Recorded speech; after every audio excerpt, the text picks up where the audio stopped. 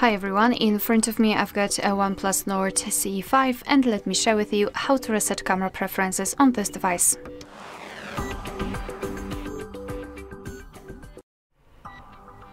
So let's begin with opening the settings, the camera.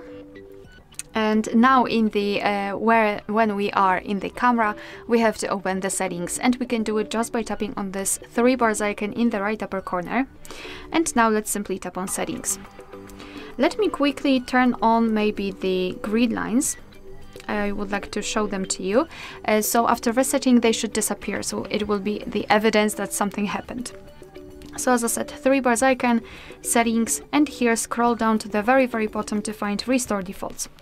Tap on restore, and as you can see, we just got back to the camera and the grid lines are not visible, which means that we just successfully reset all camera preferences.